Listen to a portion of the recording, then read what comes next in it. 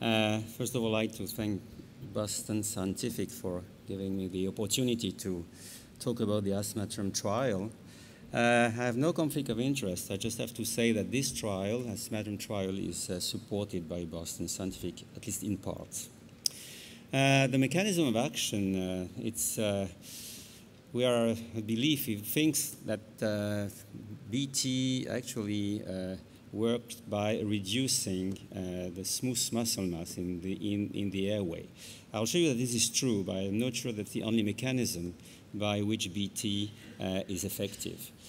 Let's just go back to severe asthma and know that severe asthma is but particularly severe asthma is characterized by bronchial remodeling.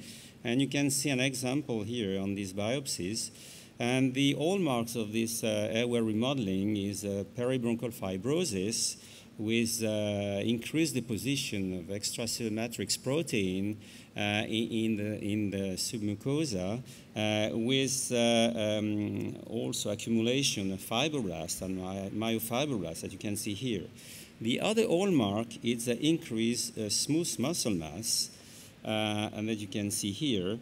And it's believed that smooth muscle mass, it's increased smooth muscle mass by hypertrophy or hyperplasia, is involved and plays an important role in bronchial hyperreactivity, maybe in exacerbations, and also in deterioration of lung function.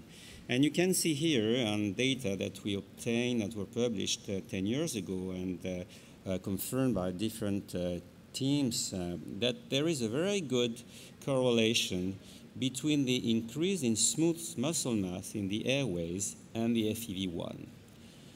So decreasing smooth muscle mass may probably be beneficial in this patient. That's what was doing BT and in the preclinical study, and this is a paper published several years ago now.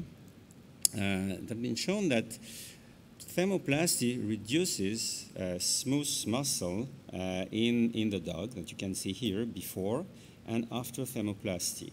But you can see also that in the dog, the smooth muscle is not exactly at the same location than in human. It's just beneath the basal membrane, which is more profoundly located in the submucosa in human. But in dogs, I mean, this is a mechanism of action, certainly. Decreasing smooth muscle.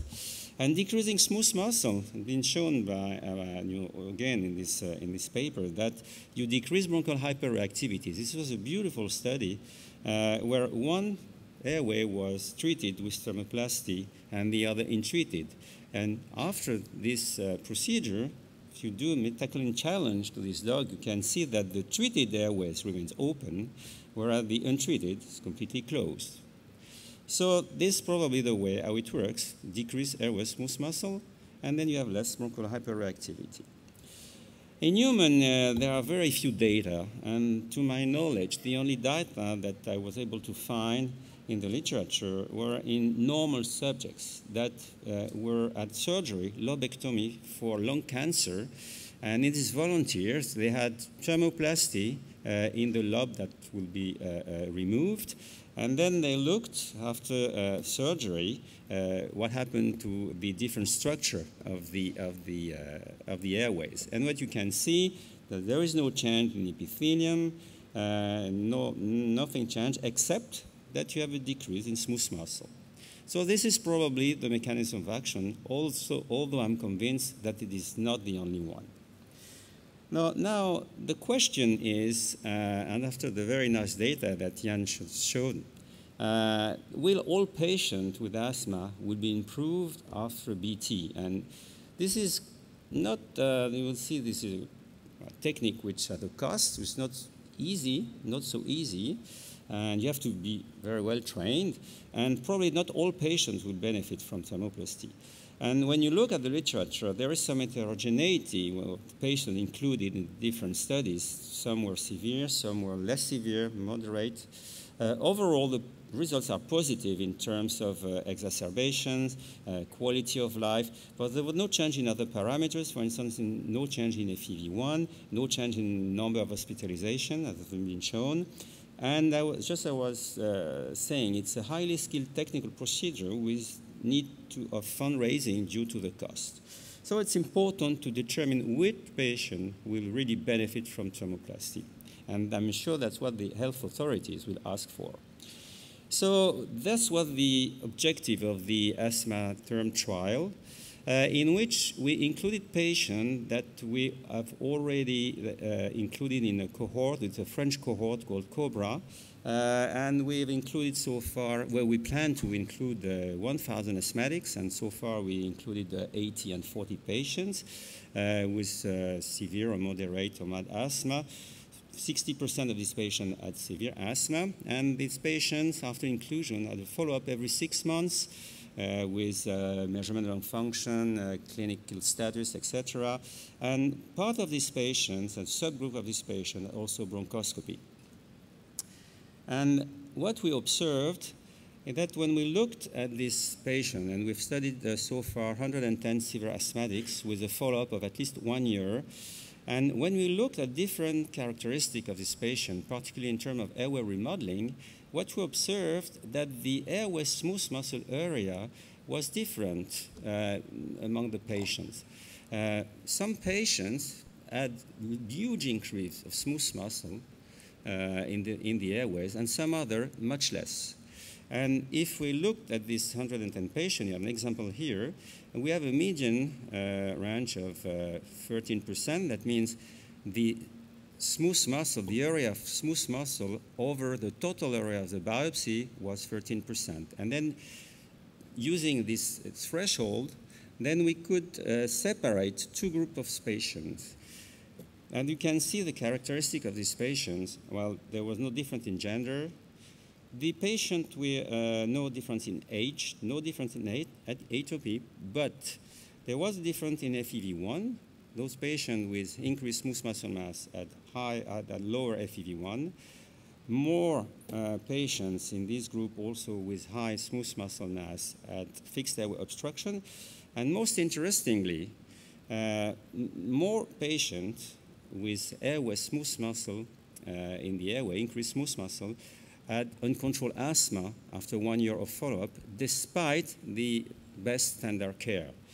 And there was no other change, no change in other parameters of airway remodeling, such as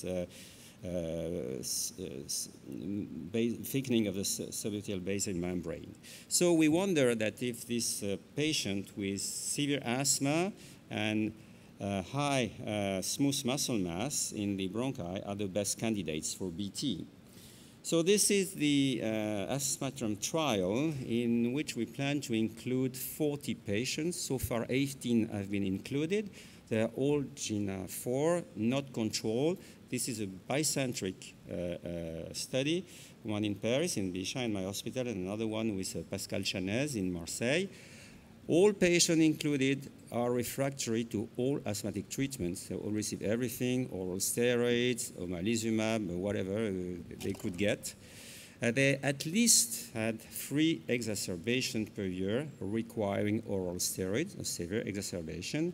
And to be included, the bronchial smooth muscle area should be at least 15% of the total surface of the biopsies. And this is the primary criteria, the primary outcome. And the hypothesis is that with BT, we will reduce the surface smooth muscle by at least 20% or more. So this patient, when at inclusion, had first fibroscopy. And this is a fibroscopy with 10 biopsies in the different parts of the different lobes, all the pulmonary lobes. And also in the middle lobe. Middle lobe is not treated by BT, but it's our internal control. And then we also measure the number of exacerbation, control, the FeNO, they all have CT scan. And then if their smooth muscle area is 15% or more than the total surface area, they're included. There are 3 procedures separated by 1 month interval. And then after 3 months, another fibroscopy, CT scan, and then a follow-up until 1 year. And just briefly, just to show you one patient, 5 patients have been completed. This is the first patient completed, and you can see that exactly as I've shown you at the beginning of this talk, after thermoplasty, this is our third patient, you see that a lot of smooth muscle in the airway, and after thermoplasty, it's no more smooth muscle here on this biopsy. Just as you can see here with alpha-actin stain, it's just the vessels. So it works, I mean, no problem. We have a huge effect on smooth muscle mass. And just to conclude, so far we have included 18 patients, and 5 have completed the trial. And all 5 have really, really marked clinical improvement. One of these patients, I mean, was in the ICU every month. And since she finished, that now almost 4 months, she's never been in the ICU anymore, and she feels much better. The mechanism of BT, is it only bronchial smooth muscle? It certainly attacks on bronchial smooth muscle, but I'm not sure that it's the only mechanisms by which we improve our patient. Now, is the Asmatherm patients that I've just described is the target population that we will see? But anyway, I think this is a very promising technique for severe patients, at least with severe patients with increased smooth muscle mass in the airways. Thank you for your attention.